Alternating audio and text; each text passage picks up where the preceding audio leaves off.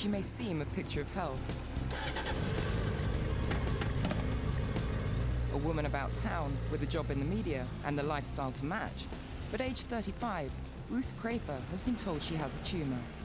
It got noticeable and it was uncomfortable to lay down flat in bed, and it affected my bladder, you know, in the sense that you go to the loo quite frequently. And went back to the doctor and he sent me for an emergency scan at St Mary's and they told me I had fibroids.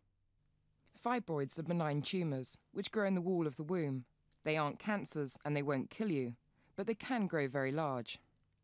The whole process from start to finish of your stomach growing larger than you're used to, not being able to wear the same clothes, not being able to go to the gym or ride my motorbike because I couldn't get my leather trousers on, you know, all that stuff affects your esteem because you know, you look fat, you feel uncomfortable, it is uncomfortable.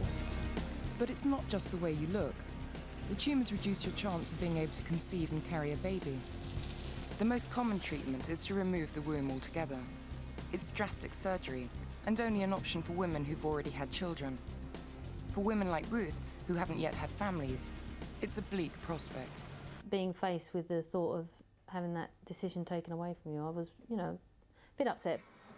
By chance, she found herself part of a fascinating experiment that could lead to bloodless surgery. At St Mary's Hospital in London, doctors are using heat to destroy tumours. It's quick, relatively painless, and most importantly, means Ruth can still have children. Morning, Ruth. Hello. How are you today? Good. Fine. Ruth is a patient in the first stage of the research. A team of doctors led by Dr. Vladislav Godroich are using lasers to burn away the tumour. And what we will do is we will get you prepared over the next few minutes and start within 15-20 minutes. Well, Ruth has at least 2 large fibroids, the largest one of which is approximately 15 centimetres in length by about 10 centimetres in width. And we are hoping to reduce the volume of those fibroids. The procedure involves inserting needles into the tumour, while Ruth lies inside a special type of scanner. Like a conventional body scanner, it uses a strong magnetic field. But this scanner has not 1, but 2 huge donut-shaped magnets. Because there's a gap between them, Dr. Godroich can operate on Ruth at the same time as her body is being scanned. OK, Ruth, the next scan's about to start. You're doing really well. This one takes 3.5 minutes, nice and still. In the control room next door, Dr. Godroich decides the line of attack. What we'll do, Paul, then is place our needles in this position, which I think is just to the right of the midline, and where that abdominal wall is bulged forward by that fibroid, and place the needles deeply into that large area of tissue and carry out at least 2, maybe 3 thermal ablations across that volume. Okay. So I'll go and get scrubbed up.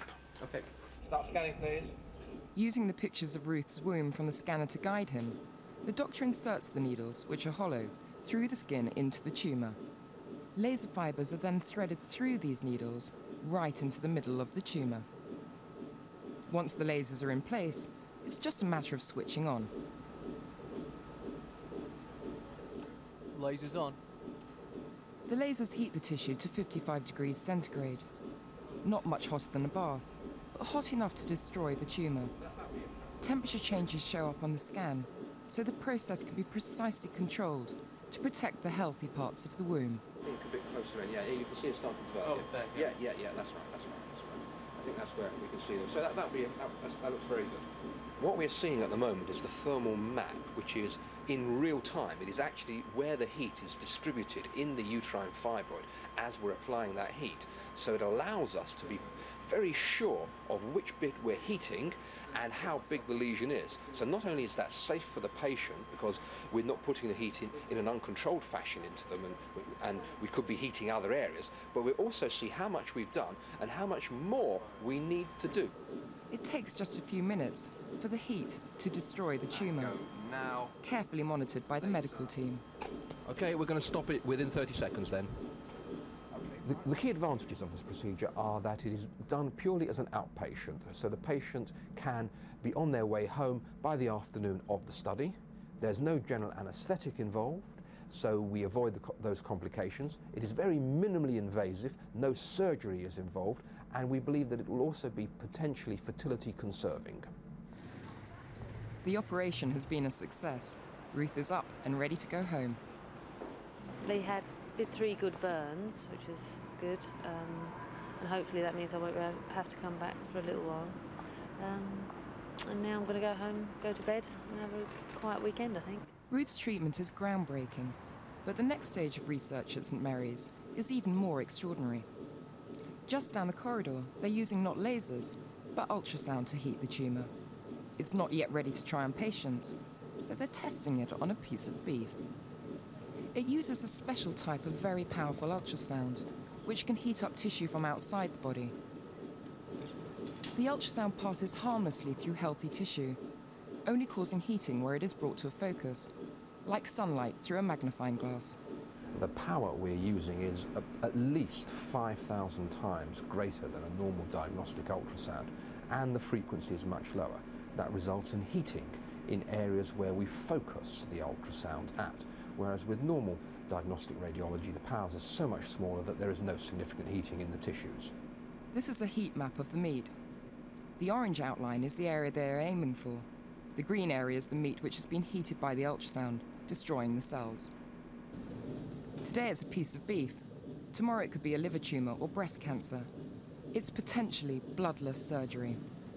The potential is to destroy areas of abnormal tissue in the body which are reachable with ultrasound in an entirely non-invasive manner, and also that the tissues around the area of destruction are not damaged. There will be no collateral damage there because we can focus it very tightly and also monitor with MR exactly where the heat is applied and how much heat damage is done.